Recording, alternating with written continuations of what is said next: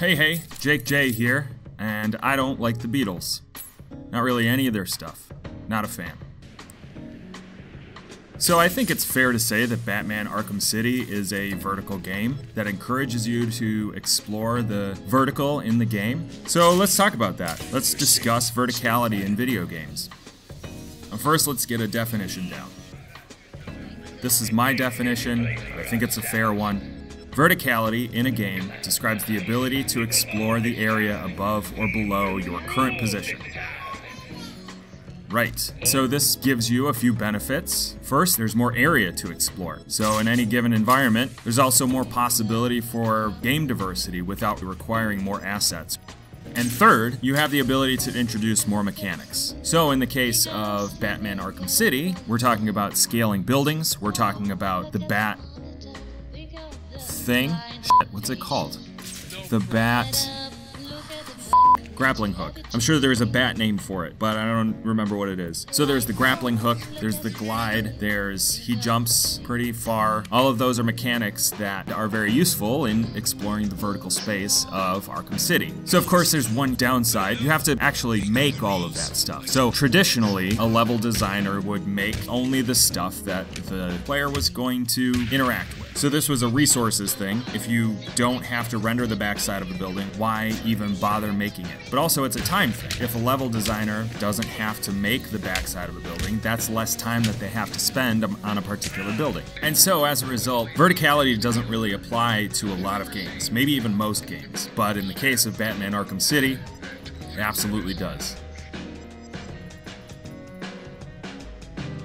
So let's talk about verticality as it's used in Batman Assassin's Creed. They use it primarily in three ways. Number one, exploration. Number two, stealth. And number three, as an attack.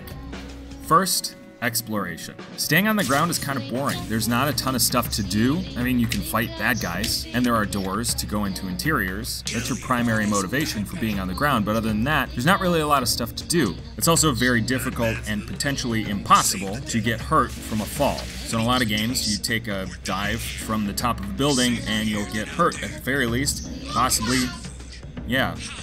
die. In the case of Batman Arkham City, that's unlikely. And so you are once again encouraged to hit the rooftops, because you might not get hurt from falling anyway. So there's no reason to deter you from flying, gliding, grapple hooking. The ground does have some diversity visually, but overall, the rooftops look way more interesting. There's lights, there's billboards, there's spires and windows to look at. Just a ton of stuff that's just all enforcing you to stay above ground. And there's another benefit to this. When you're on the rooftops, it's very freeing and very open, and it makes the interiors feel even more claustrophobic. And so you have this dichotomy of going back and forth between interior and outerior, or exterior if you prefer.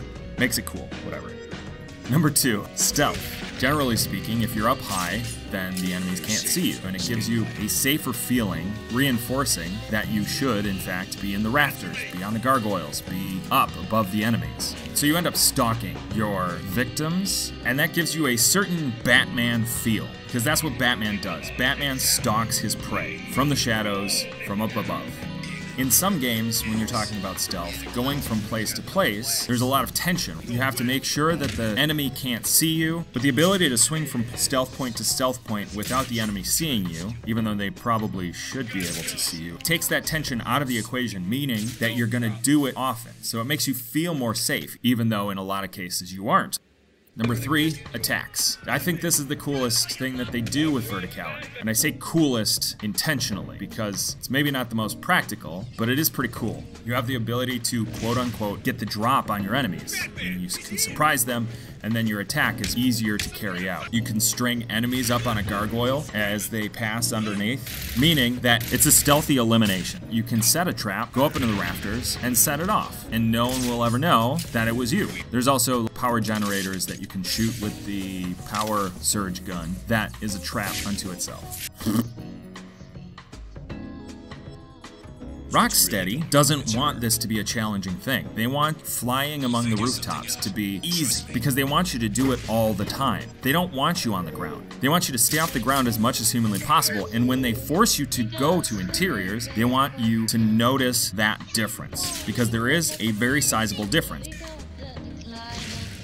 Controls only require one button. It's only one button. You hold it for running, and then you can scale buildings, you can glide, you can jump, and then everything else is just a modification to using A. So the way that they introduce verticality in Arkham City is actually pretty interesting as well, because they start you on the ground, and as the first few minutes of the game progress, the game tells you about the A button, and you immediately use it to scale up the side of a building, at which point, once you reach the rooftop, you are given the ability of flight. And with your suit, you're not bound anymore. So playing as Batman, playing in this suit, you feel at home in the rafters and on the rooftops. Playing as Batman feels better when you are up and hiding in shadows and sneaking and stalking.